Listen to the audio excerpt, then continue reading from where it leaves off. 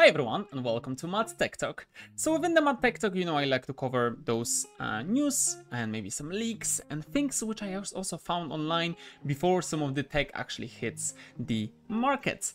And within this video, I'm actually looking at what's happening to these Samsung Galaxy Z Fold 6 and the Z Flip 6, because we can see on already a few sites, and this is a pretty fresh news, that they're looking to hit some big upgrades for the foldables. So we're looking that the Z Fold 6 and Galaxy Z Flip are expected to launch around July time, and I think this is pretty awesome because they're rolling with improved anti-reflecting screen tech and outer display, possibly borrowed from the Galaxy S24 Ultra, and its Gorilla Glass arm protection. I think that's a great upgrade because it's just well needed on those Fold and Flip phones.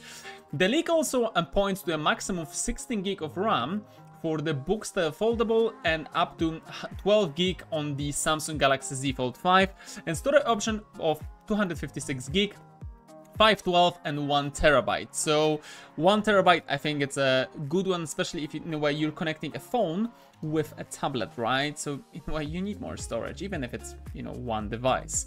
And I think this is kind of well case. So as for whether the phone will come with an S Pen, they're not confirmed. So that's kind of something which it's still in the conversation. But the good thing is, and thank you for the KRO and some mobile for the information, they say as much as 12 GB of RAM is this time around, depending on the region, and can be 8 GB in the Samsung Galaxy Z5 Flip. So that's pretty cool.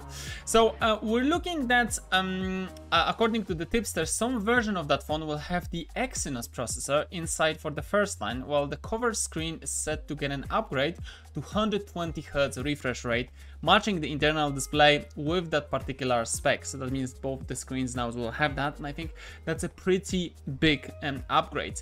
On another side, we actually found a bit more details about that because I wanted to see more about that processor.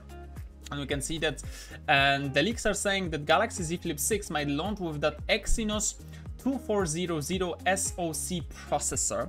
We're also looking that's expected to ship with 50 megapixel primary camera, 12 megapixel secondary sensor camera, and that 120 Hz refresh rate on the outer screen, which I mentioned before.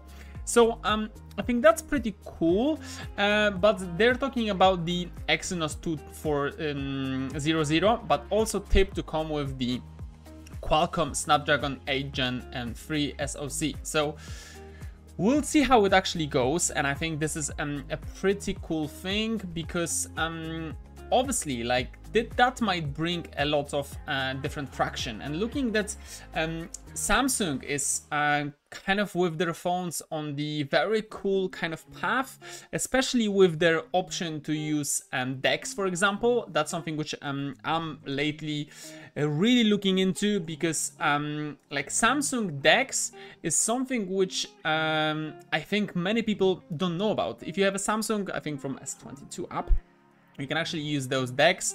The only challenge with DeX is that if you have a lower phones, like older phones, you can only use it through the cable, to connect it to the for example screen, or the Samsung TV. With the newer ones, they actually upgraded that.